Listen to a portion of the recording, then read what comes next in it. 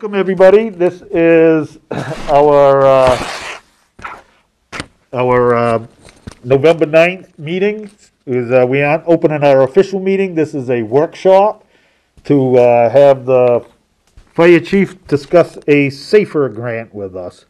This is looking at possibly putting on some additional firefighters with some grant money. And we're going to hear from Dennis and Lisa Vargas about whether we can afford this or how we can afford this. So thank you. Thank you, Tom. First off, I'm not sure how much information the town manager provided for review prior to this meeting. We had some stuff sent to us over email. So well, the issue that Berwick Fire is having right now is staffing, and that involves on-call force as well as per diem staff and our full-time career staff. We presently have 5 full-time career people, a chief and 4 firefighters. They run 4 shifts, 24-hour shifts, 7 days a week, 375 days a year. Right now, we have scheduled 1 per diem firefighter to come in and work with that 1 full-time career guy 24/7. And we're running into problems with staffing levels on the on-call side because of the state mandate on vaccinations. We've lost at least 2 people, to my knowledge, right now. Possibly there may be a couple more here shortly. So knowing that FEMA, Federal Emergency Management Agency, comes out every year and provides grant opportunities to the towns, I thought it might be a good recommendation to the board to at least look at the SAFER grant. SAFER grant is a grant provided by FEMA for adequate fire and emergency response personnel, or you can actually submit applications to do recruitment programs.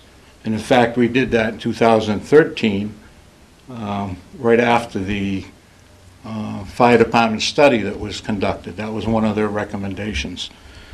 That hasn't panned out very well. We don't have a lot of participation, and I don't have the answers as to why. We pay an hourly rate, and we have been for a number of years now. So I thought it would be a good idea to at least bring to the board, going by last year's standards, not this year's standards, because the guidance hasn't come out or been published yet. It should be published within the next couple of weeks. It's a 3-year grant. I'm looking at 4 staff, 1 for each shift. As I said, it's a 3-year grant, and it's totally paid for that 3-year period. Staffing is an issue.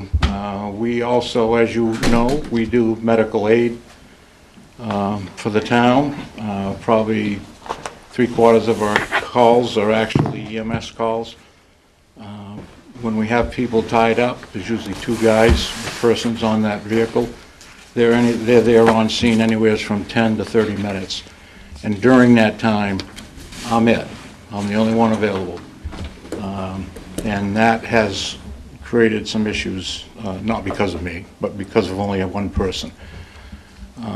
So I thought it would give the town a good opportunity to plan ahead a little bit. As you know, and from what I'm hearing, the town's growth is going to increase somewhat over the next 3 to 5 years. So we're just trying to plan ahead a little bit as far as the SAFER grant goes.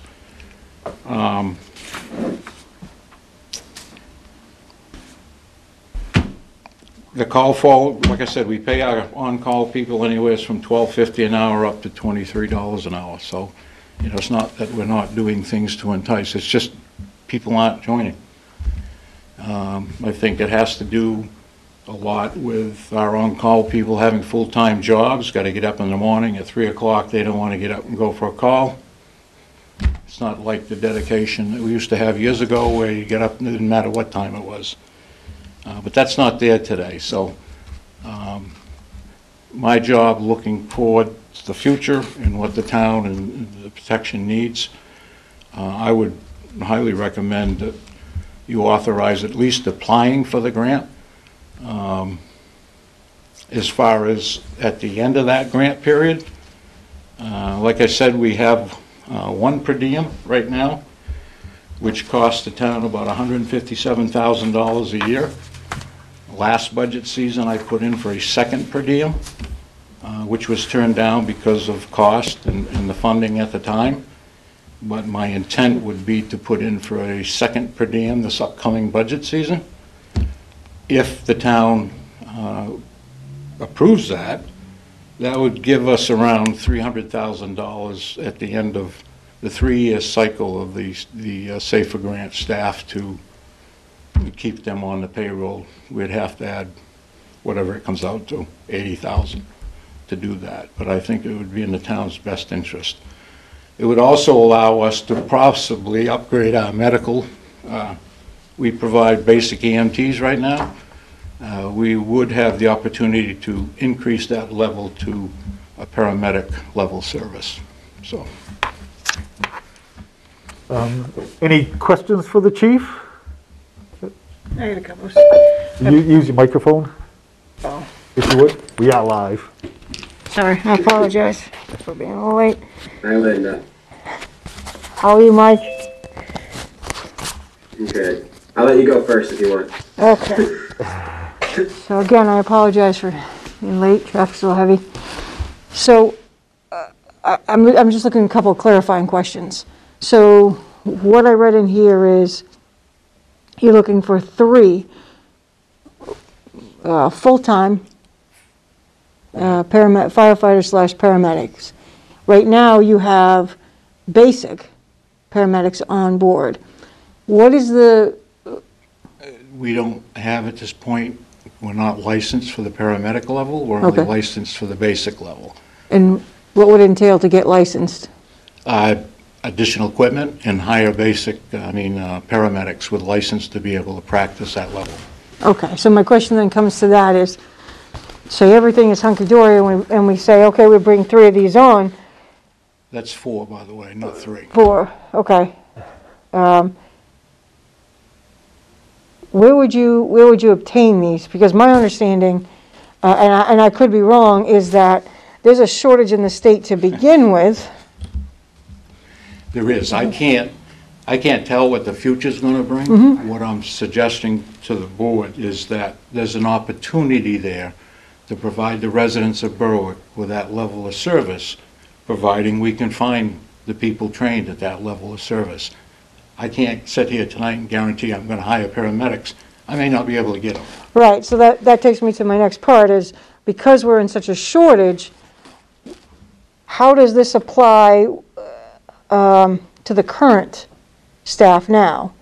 Could we potentially, and again I'm spitballing here, potentially upgrade a firefighter that we have now to a paramedic level by supporting them with the right education and whatnot, if we come into some sort of agreement that if we provide this information, you're going to sign to stay with us for the next 5+ years? Absolutely, that could be done. We offer that, not that level at this point, because I don't have the funding to be able to do Right. that. But yes, we do offer advanced, which is in between basic and paramedic. And paramedic, we have supported that, and we'll continue to support that for the people we have right now. Okay, and can this money be utilized for that? No, It can't, it can only be used for full-time. right. I Okay. can go after other grants for training funds in order to accomplish that, yes. But that particular grant can't be used for that. Okay, and you're looking for 4, not 3? We have 4 shifts. Yep, We run 24/7 with 1 full-timer and 1 per diem right now. so, and you're saying, what's the cost of 1? Per diem or full-timer? 1 full-time paramedic? I can tell you what the cost of, maybe Lisa can tell you what the cost is of 1 full-time firefighter. I don't have it off the top of my head right now. No, just estimates, But I'm it'd just be trying to... basic. Lisa, can you help me out? You're muted. You're muted, Lisa. Oh. I said, hold on, let me look at my spreadsheet. Yeah, I'm sorry, Linda. No, I'm That's why she's here. running my head. It's workshop, right? Right? Yep. So I'm just Right, asking yep. questions to Right, no formulate it in problem. my head, because I think these grants are great, because they open up doors and avenues that don't exist. My only concern is, how do we recruit someone who's qualified for one of these positions, if they feel like, well, if I go to Berwick and I'm on this grant, I'm there for 3 years, and then I'm dropped. So what is the cost, and how do we implement that into the budget, even if we do it in increments over 3 years, to ensure that we can give them some sort of reliability? Hey, come to Berwick. We're supportive. We want to kick this program off by utilizing grant funds. But how do we recruit away from some of the larger departments if there's no stability? If there's no, hey, in 3 years, sorry, but we don't have the budget for you anymore. Take all that experience and training and go to a larger department. So that's why I was curious, how much does it cost for one firefighter per year? Okay, so right now currently we have 4 full-time firefighters slash EMT, and we're paying anywhere between $74,835 to $96,254, depending on experience, their level, and years of service. Annually, so 4 in Berwick.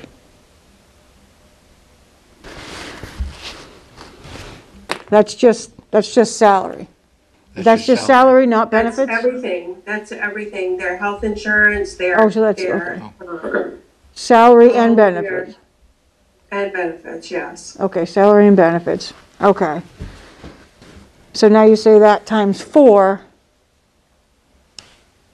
That's my only concern. I think these things are great, and I am supportive of doing that. I just, where there's already a shortage, how do we put the flag out there and say, hey, come to Berwick, and they go, yeah, but what happens in 3 years? Are you gonna drop me? I think my gut feeling is, with this whole process, as I had indicated, we have right now 1 per diem. That 1 per diem costs the town $157,000, something like that. My goal is to put another per diem on this year because I need the help in order to move this forward.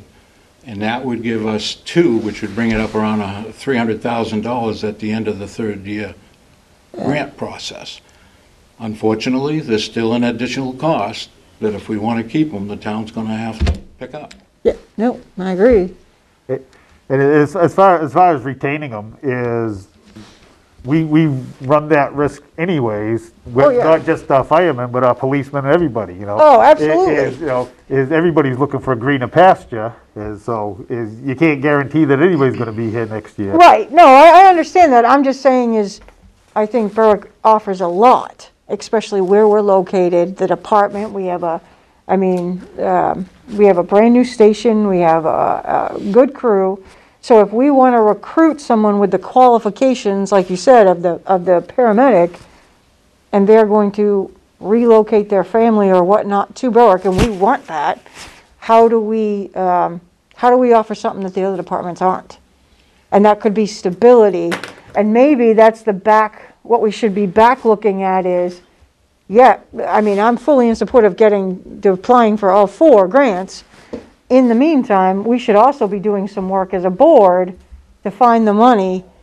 And you said 1 per diem costs about $150,000. Well, that's about 2 full-time positions. If you have 2, that's 4. So sometime in this period, we got to come up with the money to give these guys some reassurance, because no one who's qualified, it doesn't make sense. You have somebody in a larger city who's qualified, and you open up the position, the grant position, you post it out there.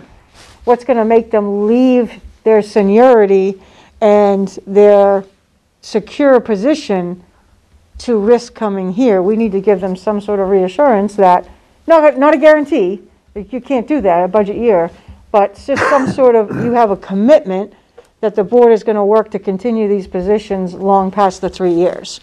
That's all I'm saying. Because you know, looking through some of the numbers and everything else is, and I read this, I do believe that we need more qualified full-time firefighters here than just 4.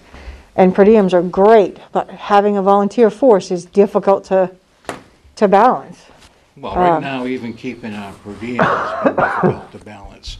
Yeah. These per diems work for maybe full-time other departments, or they may work for 2 or 3 other departments as a per diem. Right, They get no benefits, they get nothing. right, You know, initially when we started out, I think we had about 6, we're down to about 4 right now. But I've got on-call people right now covering shifts, those shifts that I need to cover, and they're working 45, 60 hours a week just to cover those shifts. That's not gonna last forever. no, it's My not, full-timers are being forced in, or will be forced in here shortly. That's not gonna last forever. it's not Berwick sustainable. provides good benefits, they provide good pay. Out of all the people that we've had since we started, I might have lost 1, so they went to a different department. I have on-call guys that are getting hired every day. Sanford just hired 2 of my guys. So it's just a fluctuation of everything the way it is right now. Yeah, And COVID did not help anybody.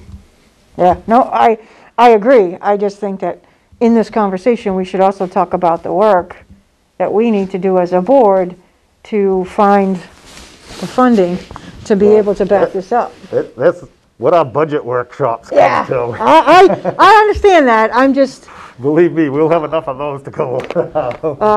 because if we get approved the grants, you know, we apply and we get approved the 4 grants, and then we put it out there, and we don't have any applicants, well, then we're still in the same spot. We have to make ourselves appealing to people, and I think one of it is, and again, you can't guarantee that. Right. That's the budget process. But a commitment from the board to try to fund those positions is, I think, is important too. And sorry, Mike, jump in any, I know you had some questions No, too. I mean, Linda, you really kind of hit where I was going with it. And I'm trying to, I was doing some math at the per diem, and then we kind of circled back around to it too, where, you know, having those full-time forces actually more beneficial, you know, even from a cost perspective once we get that in. I guess my question to Dennis is, you know, you alluded to the vaccine mandates, possibly forcing a couple out or taking that step sideways for a little bit. If we get approved these grants, is it use or lose? Is there a way we can turn this money into a recruiting effort? What, you know, because I mean, I'm sure Linda can attest too with what she's seen for applicants. I mean, I can put a now hiring an incentive up, and we're not seeing applicants for any position out there, let alone public safety. You know, I guess if we get approved, what can we do to maximize this? You know, do we just, because I can't see people just coming running all of a sudden going, oh, Berwick's got 3 openings and now we're going to be there and we got people to choose from. Right. How do we attract them? Yeah. To try and answer your question, like I said, it hasn't come out with their guidance yet for the SAFER grant. They will be coming out here within the next week. That was one of the reasons why, and I appreciate the board meeting tonight, at least because it is going to open up sooner than I thought. But to answer your question, we go through the grant process, we write the grant, we submit it. If we're fortunate enough to get selected, now there's thousands of departments out there putting in for all kinds of grants. Right. If we get selected, we will be notified, the board will be notified, and at that point, if we start the process, you have so many days, like 180 days, to be able to start the ball moving. If for some reason we can't get applicants, we ask for an extension through the federal government. They will give us an extension because of the circumstances. How long that extension will be for will depend upon what's going on at the time. So there are ways to work with it. The bottom line is, if we can't find applicants, then we may end up losing the money. Right.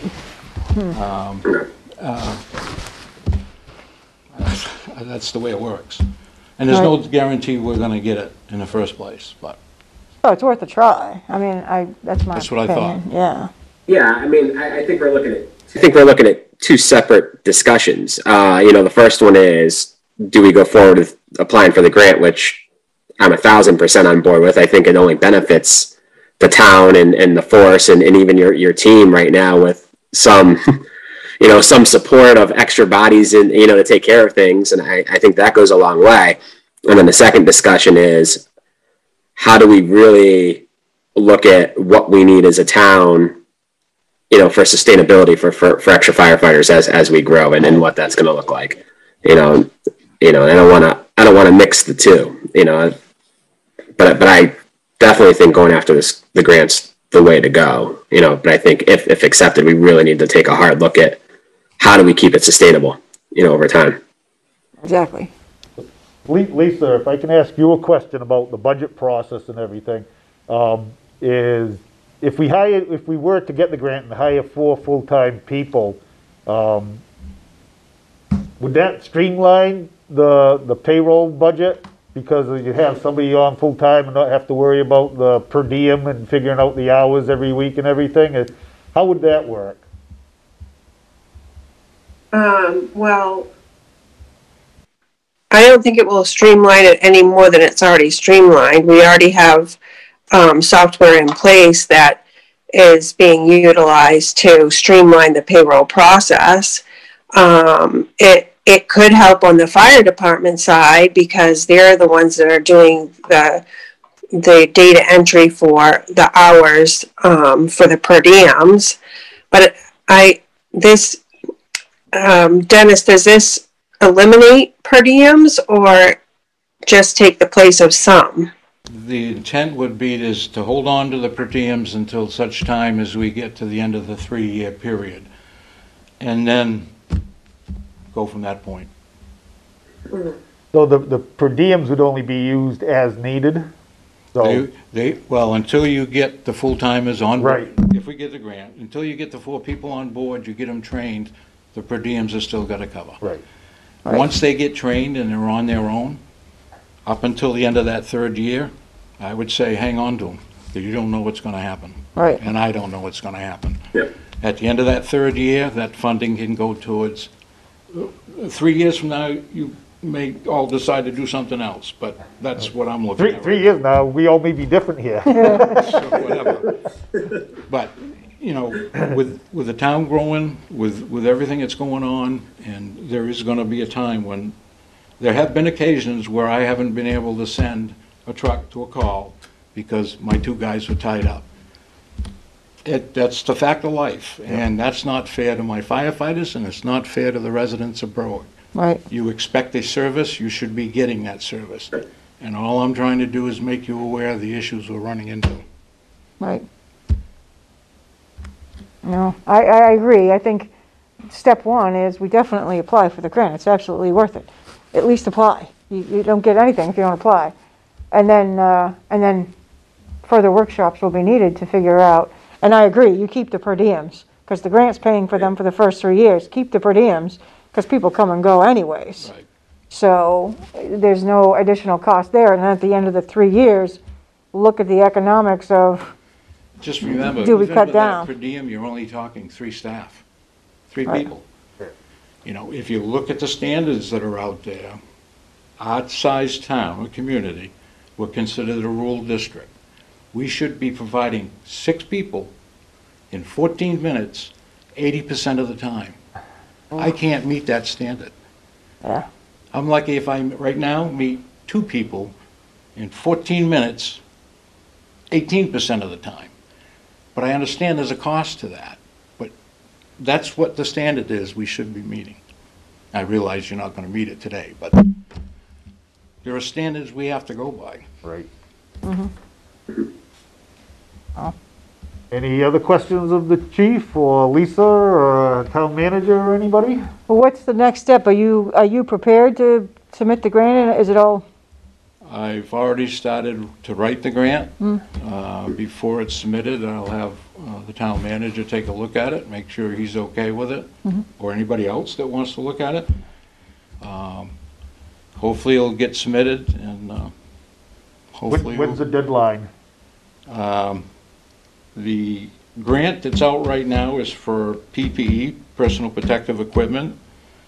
And I'm applying for one of those as well, looking for bunker gear and Scott air packs, or air packs, I shouldn't say Scott, because I can't really do that.